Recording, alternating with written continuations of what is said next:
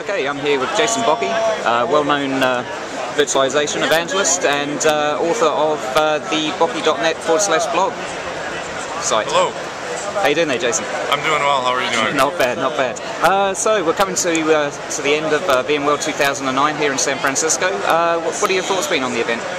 It's been a great event. I always have fun at these events. This is kind of my zone. I gotta beat it every one, so I don't think it's possible for me to have a bad time at any VMworld event, no matter what the circumstances. So it's been really great. So from the keynotes, any announcements here that stood out for you? Yep. Biggest one for me has been vCloud Express. So there's been so much talk about cloud and discussions and so forth, and I've been one of the people that's struggled with cloud as a concept, and vCloud Express, finally this is the culmination of where VMware Cloud, where the rubber meets the road. So in fact, during yesterday's keynote, yesterday morning, I actually signed up with one of the vCloud Express providers to provision the VM so I can start getting my feet wet with it. So very exciting stuff. I'm excited for VMware too. Oh, that's good. Now, you've been the mastermind behind a rather surprise production, or well, I don't know whether you call it a publication. The vCalendar Yes. came out of nowhere, taken a lot of people by storm here. It's been a lot of people trying to get their hands on a copy, really, because I believe that you did a little bit of sponsorship with Veeam, and they've been giving the vCalendar away. Yes. Yeah, any comments on that? It must have taken a while. Yeah, I'm happy about the success of vCalendar. It was just kind of an off-the-cuff idea that I came up with in the fall of 2008. So I'm glad that that I was able to provide that calendar for the attendees of VMworld, and even for the people that aren't able to attend VMworld. They can purchase a version of the calendar online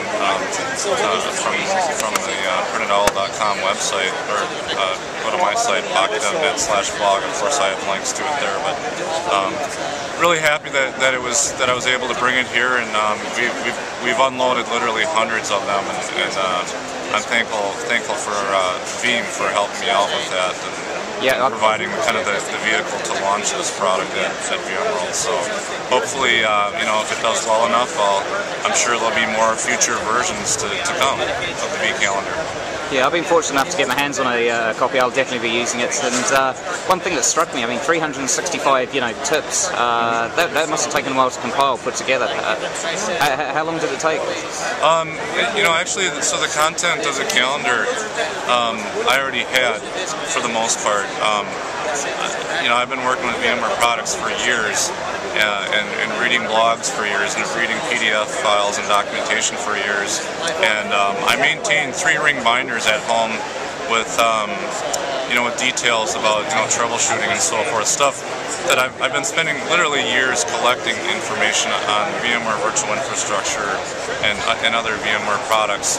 And so I already had all of the information at my fingertips, and I started writing a blog almost a year ago, using some of that information to share with the community. So the collection piece of the information was already done. It was just a matter of taking that information in a large form and condensing it down to 425 characters per page. That was actually the difficult part, because frankly there's a lot of information that I had that it was too technical to be condensed into that small of a calendar page. So not all the entries that I originally started with made it on the calendar, but I also borrowed some content from other bloggers in the community that offered up their content on the calendar, and provided credit where I could.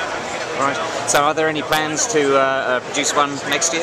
Oh, I'm quite certain that there'll be a newer one available with new product information.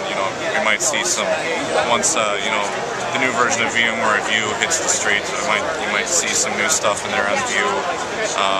Future versions of Lab Manager. I think we're going to see maybe a Lab Manager 4.5 release in the next couple of months. So and I understand from talking to the product manager, Steve Kishy, that there's going to be a lot of new enhancements that have been waiting in the queue that are going to be in that release. So I'm personally excited for those because I'm a big Lab Manager user. So I'm quite certain there will be future versions of vCalendar, and I might even have some collaboration from other authors that might wish to participate in writing the content. Right, no, so definitely ones to look out for there. But I mean, still a year off, and people going out there at the moment can get their hands on with 365 days of very good sort of VMware-related tips. And lastly, I guess, I saw on Twitter you passed your VCP4 today. Yeah. So big congratulations there. Thanks a lot. Brilliant. But no, thanks again, Jason, and all the best. Thank you. Good show, Simon. Cheers.